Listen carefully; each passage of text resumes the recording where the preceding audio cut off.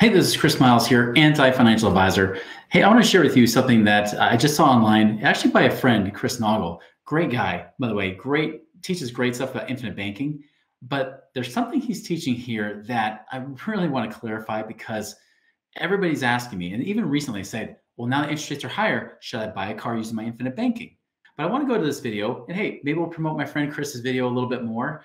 But I want to go to this video because he teaches some great principles about infinite banking. However, there are some things that I would like to clarify and possibly even tell you, no, don't do this. The first thing you see here, right?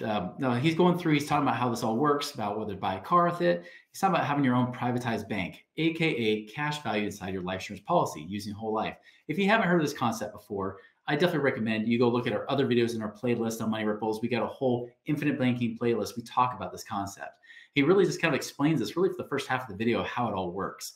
Now, I want to go in a little bit because there's a few things I want to point out. First of all, this cash value is, now that we understand that we're designing it so that you have access to more cash value immediately. And how do we do that? Now, this is important to know, and I'm not going to waste a lot of time.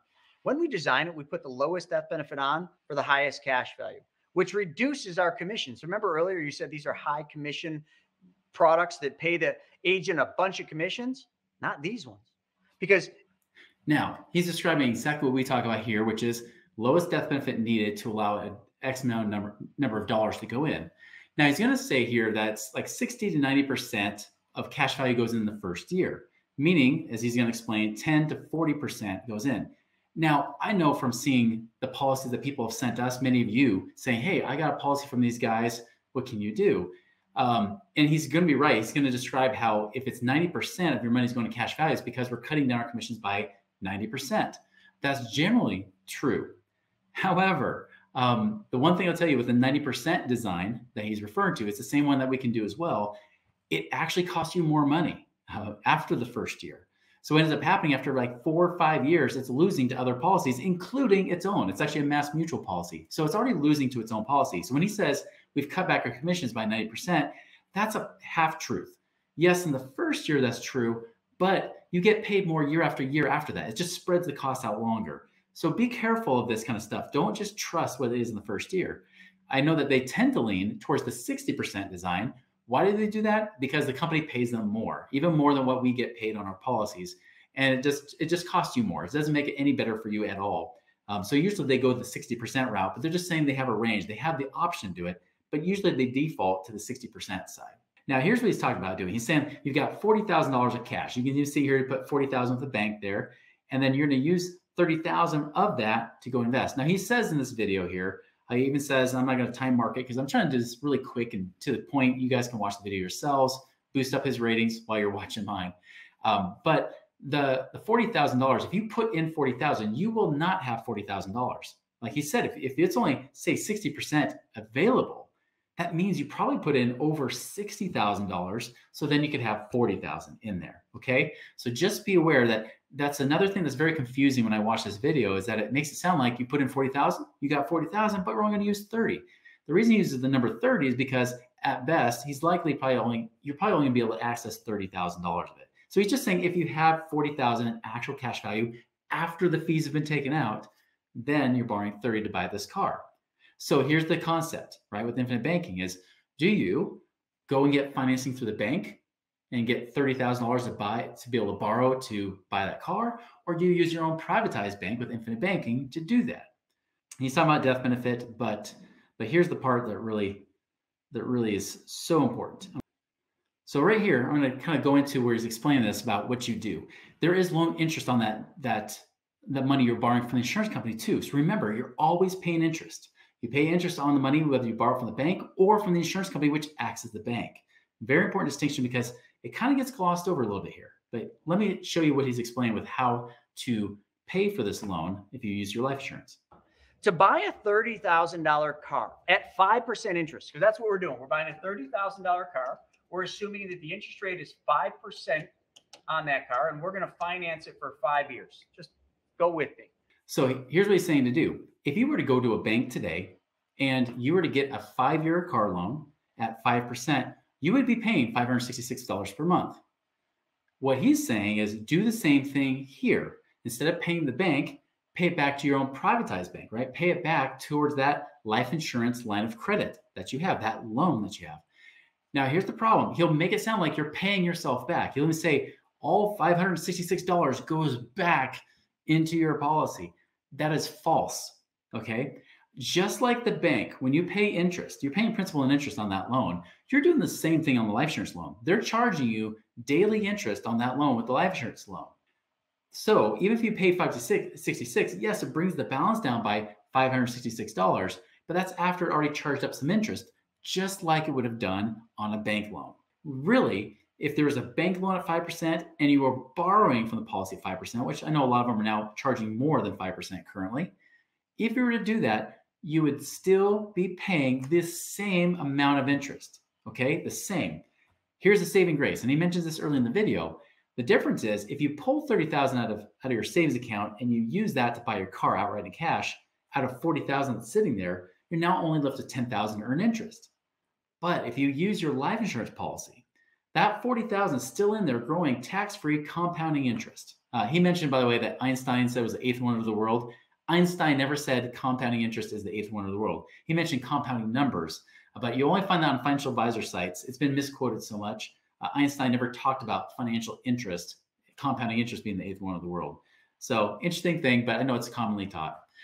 So anyways, the $40,000 is all earning interest while you have a line of credit that's charging you interest for that $30,000.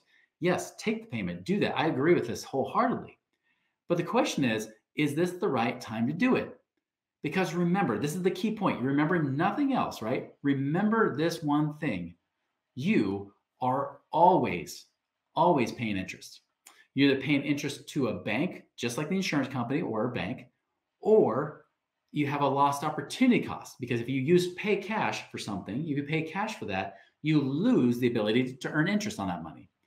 So you're always paying interest. The key is which one costs you the least. Because even if I could say, for example, say I was the same interest rate, I can go get a bank loan at say 5.5%, and then I can borrow from my life insurance policy at 5.5%. People would say, well, I'll just pay myself. And granted, if you want something that's not on your credit score, you want something that is not a forced payment, because the bank will force you to pay that. And if you don't pay them, you get a late on your credit, and eventually they would repossess your car. So there's some safety in the sense of using your own cash, which is just like buying with cash, but you're creating a little bit more leverage. By paying it back, here's the deal. You don't really come out ahead, okay? You don't come out ahead at all. In fact, you'll come out the same, in some cases, depending on the insurance company, worse than if you actually went and did it this way, okay? This is why. There's not taking out insurance costs, right? The one thing that happens is that some insurance companies will pay you less interest on the money you borrow.